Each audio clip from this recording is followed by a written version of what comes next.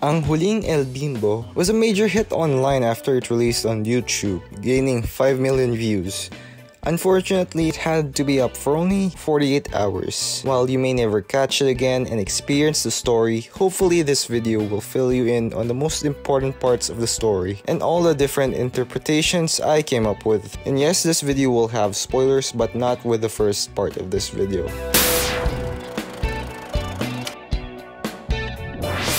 While I mainly talk about Filipino movies, I think theater is very different in many ways. But we can all agree that the most similar thing between the two is storytelling, and Ang Huling El Bimbo is no exception. The song of the same name itself tells a bleak tale of a lost friendship or romance that was never revisited. Because the natural progression of high school or college relationships are that sometimes you lose these connections, and then you grow old, get a job, have some kids, or date tons of people, and you kind of forget. Then one day you just hear the news that the person you used to care about has passed away. The song is about regrets and looking back and realizing what could have been. It could also be interpreted as turning a blind eye to something that matters to you. Bringing it back to the play, it deals with similar things, especially about being blind and being in denial. It also goes through a lot more societal issues, quite a lot for a 2.5-hour experience to be frank. It explores issues such as family expectations for a gay person, the rich and poor divide, male privilege, and so on. The thing is, they only go through these very briefly. Personally, I would prefer that they tackle less issues because this leads to false expectations and premature conclusions if you skim through these in a story. For example, I really like this gay character in the story and I really wanted to see how he would resolve his issue with his parents. But they kind of resolve this part without much in between. You don't really watch a story for the conclusion, you watch it for the in-between part. And only then are you invested in the end. Without this, the parts like these felt lacking. The touch I did like was when Joy's aunt lectures her about being a modest female and that you shouldn't date guys especially at that age, otherwise you're a very flirty girl. Umiti lang na konti sa'yo, bibigay mo na lahat-lahat eh. The story didn't frame it in a way where you should listen to the aunt or tita. It kind of served as a cautionary tale about putting your expectations on a young woman and how harmful this can be, and in the long run this ends up being useless anyway. And honestly, I hope more films or shows take this angle in telling their stories and not just run through it briefly. We don't need any more Vincentiments scrap, and we're probably gonna do a video on Vincentiments, so stay tuned and subscribe. I'm watching.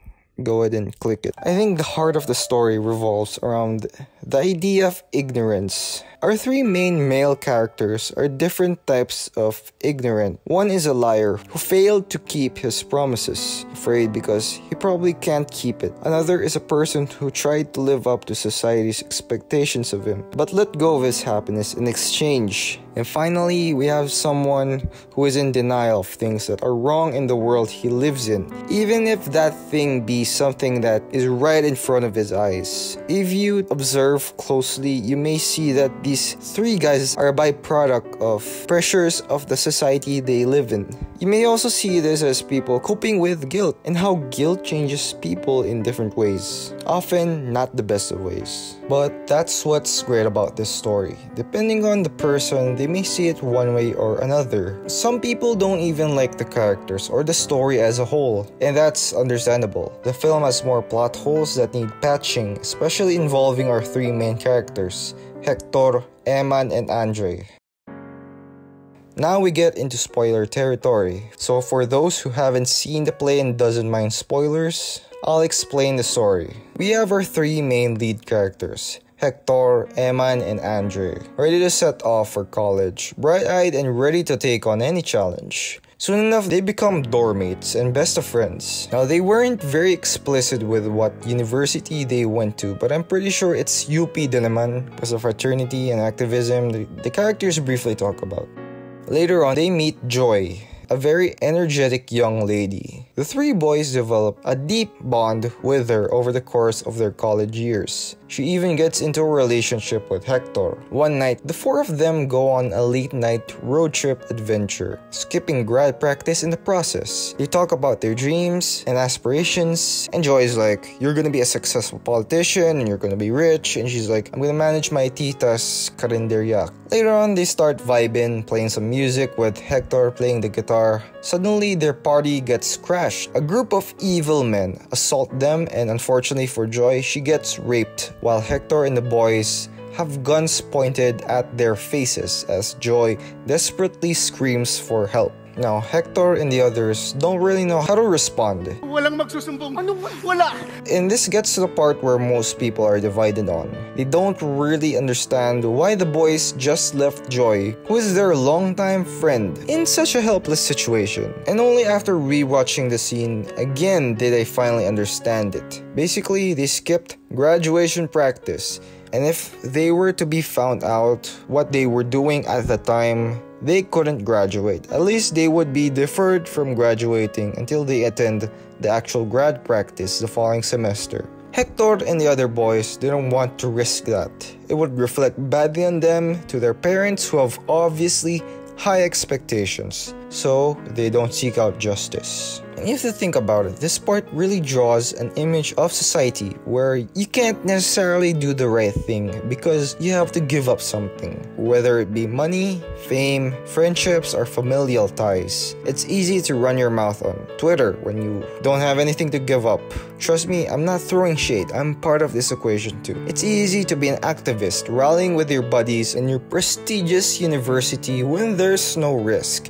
It's easy to be a successful filmmaker like Hector, lauded and praised in film festivals for making LGBT poverty films when there's no risk. But when the subject matter of his creations are presented to him, he hides because he'll help only if it doesn't affect him. Finally, the boys graduate. Joy greets them all with a smile.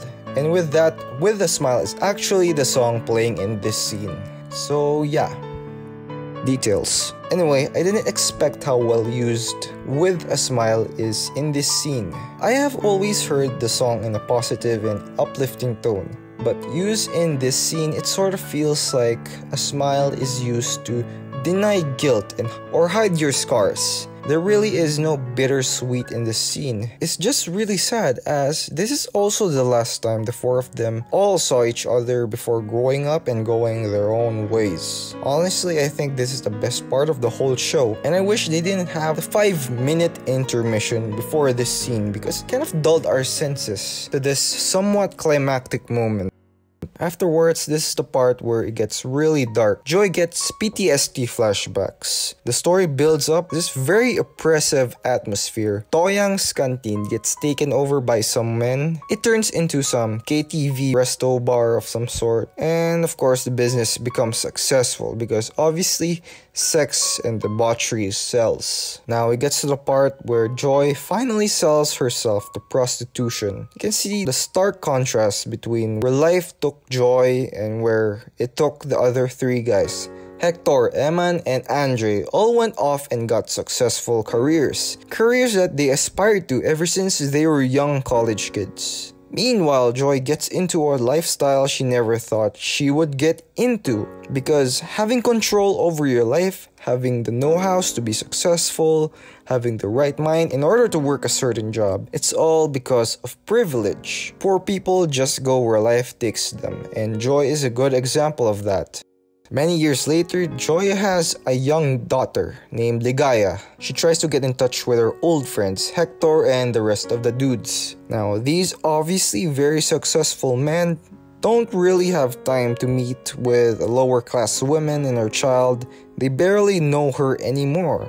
Alam mo, kay Hector ka lumapit. Ang daming pera nun. But to Joy, these guys were a reminder of a time when she was happy. Because everything went downhill, basically, since these guys left her life. They were the only people she had a genuine connection outside of her family. She thinks if these guys made her happy, they would do the same for Ligaya. Unfortunately, it came to the point when Joy died because of a hit-and-run, quote-unquote, accident. And this is how Ligaya gets to meet the three men. After they promise to take care of Ligaya, we finally break into the song Ang Huling El Bimbo, where the characters reminisce of a time once forgotten with their dear friend Joy.